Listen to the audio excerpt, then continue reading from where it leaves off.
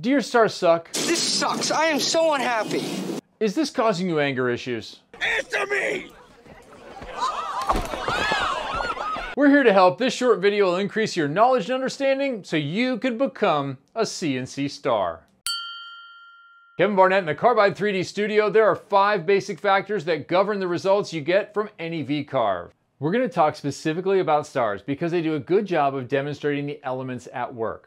I've made these handy comparison boards for reference. One is with a 301 90-degree V-bit, the other with a 302 60-degree V-bit. They're made of MDF with simple paint on top. This is something you can do at home, and you definitely should be utilizing MDF as a test material throughout your design process. These are going to take us through the various factors involved, and we start with overall depth of cut. Your overall depth of cut is something that has a massive effect on the outcome of your project. It is the limiting factor until the art is the limiting factor. And I'll show you what I mean as we go across from here. You need to understand that the angle of descent is set by the depth of cut until it is limited by the edges of the shape. In the case of a star, all of that is calculated to achieve a point in the middle from the 5 arms of the star.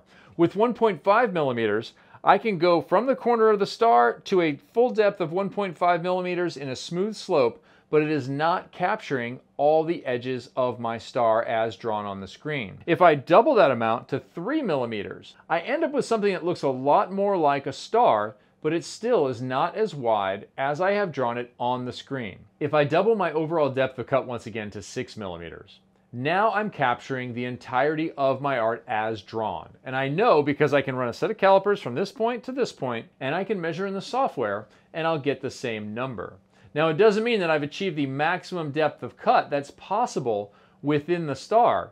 If I go to 12 millimeters as my overall depth of cut, now I get a little bit deeper cut while also maintaining all of the art. I've got an increased slope to that point. If I go to 24 millimeters, I end up with exactly the same result as I do with 12. Even though I've doubled my overall depth of cut that's allowable, now I'm being entirely limited by the ability of the cutter to create an angle from the point to the center, a smooth slope within the bounds of the star. So there is a maximum amount that can be achieved with a particular angle of cutter and a particular shape.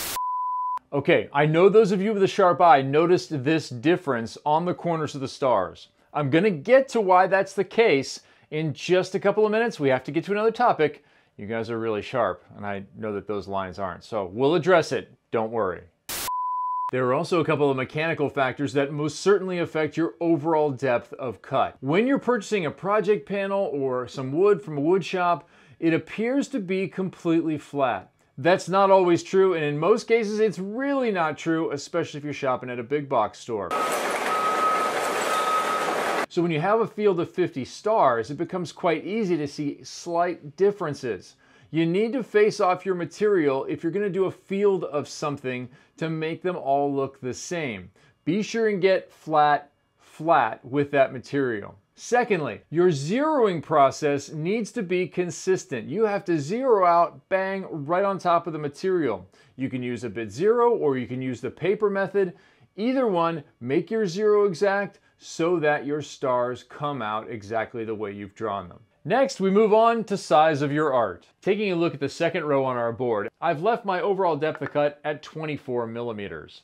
All I've done is increase the size of the star as I move across the board. This first star, not too much depth, but as you add size, you'll notice how much more quickly the bit has to be plunged into the material to maintain that same smooth slope from the center of the art to the center of the star, all the way to the outer point. Until finally, on the far side with the biggest star, we end up limiting only by the depth, and we end up exceeding the capability of this particular bit to capture all of the art with that smooth descent. Checking in with our 302 60-degree board, you'll notice how much more quickly depth is created with the 60-degree cutter. It is forced to plunge into the material quite extremely, and by the time we get all the way over to the largest star, we've actually exceeded the depth available, the thickness of our stock. Now, I knew this was going to happen. I saw it in the simulation, and I saw it in the preview inside of Carbide Motion. It'll warn you, you're going below the level of your stock. It will show you you're about to go below the level of your stock. I went ahead and did it anyway just to make sure that you guys could see it. But that goes clear through our material. You don't want to be doing that. This is where the diameter of your cutter comes into play. On my 301 90-degree V-bit board, this last star is a bit distorted because the width of the bit cannot capture the widest portions of the stars. But I have not exceeded the overall thickness of my stock, so it is possible to cut that size star with a standard V-carve inside of this 3/4 inch plywood. If I go to a wider 90-degree bit, I can in fact capture all of that star. It will carve the star perfectly. It will go to the exact same depth.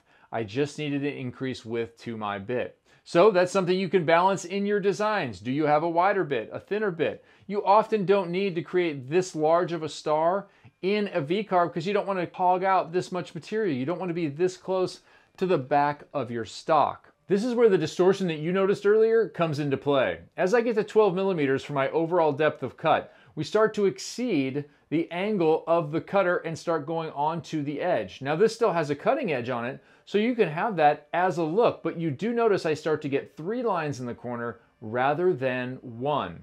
Something you need to be aware of, and something again you can apply that larger, taller cutter to. It maintains the same angle over a greater depth of cut. This kind of look might actually turn out to be something you're interested in. It's all about you and your artist's choices. You have to know what you're doing in the software and what the practical results are on the board. Sometimes practical results, yeah, they're even better than you designed it. Happy accidents. Hey, quick note here. If you're not getting the results you anticipated, be sure and check that whatever cutter you indicated in the software is the actual cutter you have in the machine. You wouldn't be the first person to mix up a 301 or a 302 in an operation. That also applies for the 501 or 502, because yeah, you can do V-carves on a much smaller scale with these tiny little tools that are some of my favorites. Let's get back to it. This leads us to our final factor, V-carve versus advanced V-carve.